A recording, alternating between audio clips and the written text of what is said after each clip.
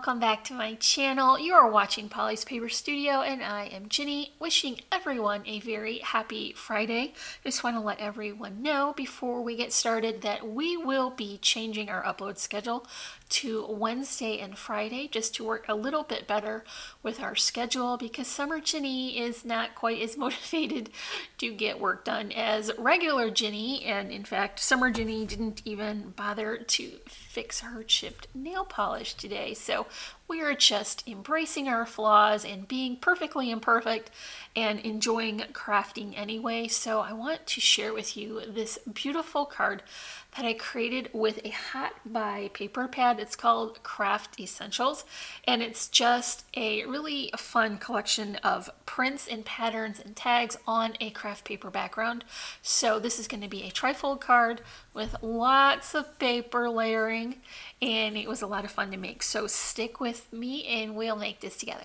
So the inspiration for this card is this craft paper hot buy pad. So I would typically probably pass this up for some brighter colors or something more vintagey, but this really called to me when I went, I think it was Michael's, and I really liked that they had a good assortment of patterns, not just craft paper. So there's different tones and different shades and different size prints. So I knew I would be able to stack up these patterns and make my traditional card arrangements with it, and it would still look like nice layers and not just one big blob of craft paper. There's quite a lot in here, and I think that the paper is pretty thick for a hot buy pad, and even if you don't like the pattern that's on top, which I like most of them, you're still going to have the craft paper on the background. So I think you're going to be able to use every last scrap of this paper pad,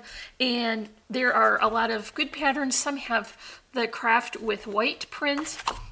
I was kind of drawn more to the darker shades because it seemed like there was more contrast. So I'm going to enjoy using this. And there was a couple of different sheets of cut aparts too. So if you want to add a sentiment or put some journaling in a mini album or something like that, you definitely have a lot of opportunities to layer these up. So I'm going to show you how I create the base for this trifold card. So the finished project is going to be 4.5 by 7.5, and because of that I did need 2 sheets of paper to get it wide enough. I chose one sheet of 110-pound cardstock. I'm going to cut that to be 7 by 9.25, so I'm going to come in and score it at 4.5 and then also at 4 3/4. So when it folds up, I will get the finish size of 4.5 by 7.5, and my left hand side will have a spine of 1/4 inch, and you definitely need that to accommodate the bulk of all the things I'm putting inside. Okay, here is the right hand side, so this would be the right hand flip to open the trifold, and I chose 65-pound weight cardstock for this specifically because I wanted to not increase the bulk of what I'm putting inside so that it would fold properly. And additionally, I wanted to score this side and have 1/8 of an inch. So I have a lot more luck scoring that fine of a spine with the thinner paper. So this is 65-pound weight, so it's still good and sturdy, but not quite as thick as the outside. So this one I scored at 4.5, and then I added 1/8 of an inch. So each side is 4.5, and then this side is a little bit less narrow, half as much as on the left-hand side. So I just put my double-sided adhesive tape on there, and I think it's easiest to line it up from the outside because this is where it will be most noticeable if you don't get it quite on correctly. So I'm just going to go ahead and press that seam on the side so that I can get it measured right up to the edge, and that way everything will be nice and square and even. So now I have a trifold and the outside is nice and sturdy, and I can begin to add my pattern paper layers. So of course I want to start with the back, and that just makes it easier than trying to add this while all the lumpy bumpy pieces are on the front, and I just cut these with my regular borders. I like the solid black cardstock to go with the print on the Kraft, and I think it really looks good. It pops off of the white background. I tried it with Kraft as well, but I thought it kind of was a little too blendy for me. So I'm just gonna flip this over now so that I can get all the inside in. Now what I like to do is at least have two that match so that they kind of work together. So I'm gonna add this, it kind of looks like a plus sign, and it's just a very small pattern. I'm putting it here on the left. I had a struggle while I was working along. My inner crafter kept wanting me to include pockets or tuck spots so we could put in tags and pictures, and I was just like, no, Jenny, why are you like that? It's a card, it doesn't need pockets. But if you wanted to adapt this to a trifold mini album or a flip book, definitely could put that in. I would just account for the extra paper layers in the spine so that you have enough room to accommodate all that bulk. So here's my centerpiece, and then my last piece. And then my last piece is going to match the left-hand side. Like I said, I think it will be easier to get this lined up from this outside edge. So I'm just going to add that. We are really going to have a very nice, thick, sturdy card when we're done because of all these paper layers.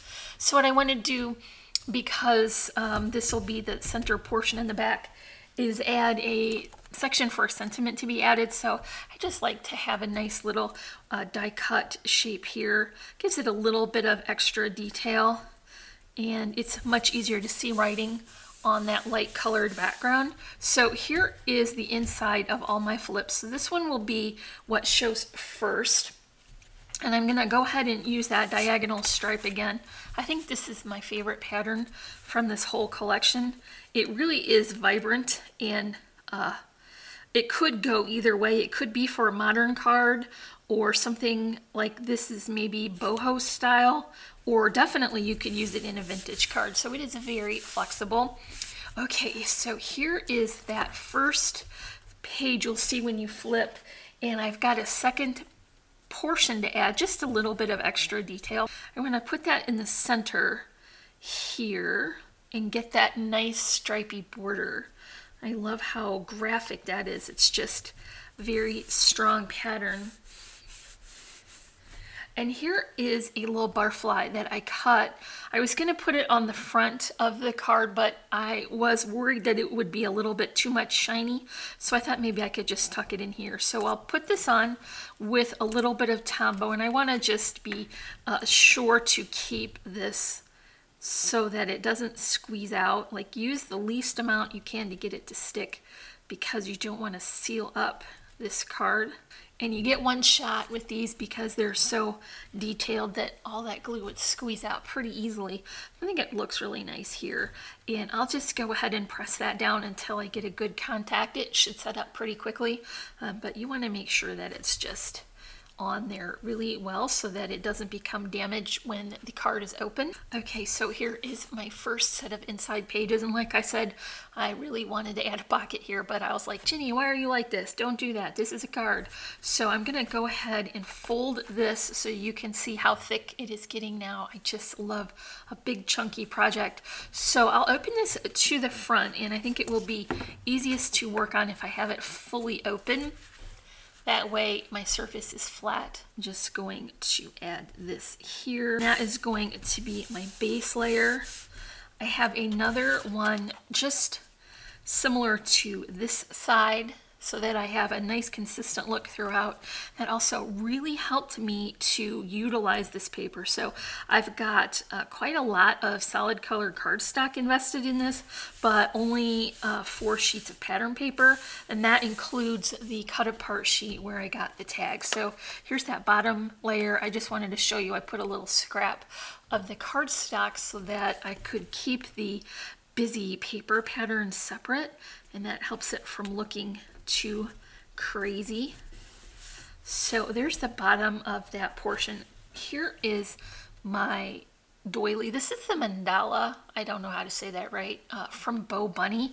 And I picked this specifically because it had some chunkier edges to it. It wasn't fussy and detailed and little. I was worried that would get lost under the layers I'm going to add on top and not show up as nicely over the pattern paper. So what I want to do is place this pretty well in the middle, and you'll see I would normally have put a spacer between this layer and this layer, but I wanted this doily specifically and I didn't want it to hang off the edges and become fragile. So I picked this one, and I'm just going to have a flat surface to glue it on. So I'll add my Tombow around here and then a little bit on the outside edge so that I can keep it secured.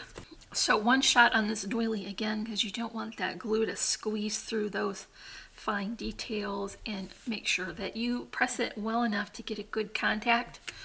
So here's the tag, and I picked this because it had the most contrast, and I think the sentiment on top is really sweet. So I cut this out, and then I added the eyelet on top just to have a little extra detail, and here's some twine. So I picked that up from Really Reasonable Ribbon, and it's just the perfect width to loop around. And I put my backing up on these foam spacers so that I could build some dimension, because remember, I don't have any under this layer, so I can add some here.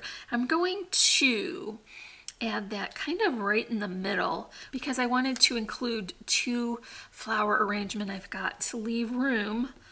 So here is my first and larger arrangement of flowers. So I created all of these mostly with scraps that were on my desk, and for my first flower here I chose this beautiful charcoal gray, and I think it works so well with that dark black in the background. It gives a depth of color, so it's still working as an anchor flower. It's large in the middle and it has the most contrast of color, but it is really not so dark that you lose the details.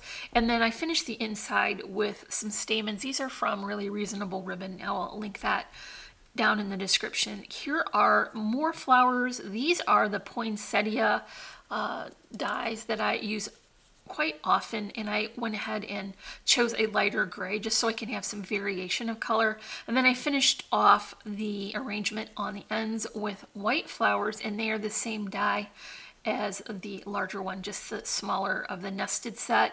These came from Little Birdie Kraft. I can't remember the name of them off the top of my head, but I'll drop that link in the description as well. I know they're having a sale right now, so if you already have stuff in your cart, I would recommend adding this specific die. I don't have all of them, but I do like the ones I do have, and this one I have found works well for shaped flowers or for just layering flowers for Sweet and Simple cards. So I recommend getting that if you're already shopping, or go check them out anyway because they have a lot of good deals. So I went ahead and added my usual loopy twine bows and some die cut foliage, and then here on the outside edge I put a bow of wrinkled ribbon, just kind of filling in that corner, and it's going to go right here. What I want to do first is determine where I want my butterfly. Okay, so here is the butterfly for my cover, and this one is from Cherryland Designs. It's just a little smaller and it seemed a little bit less shiny, so I thought the scale would work a little better.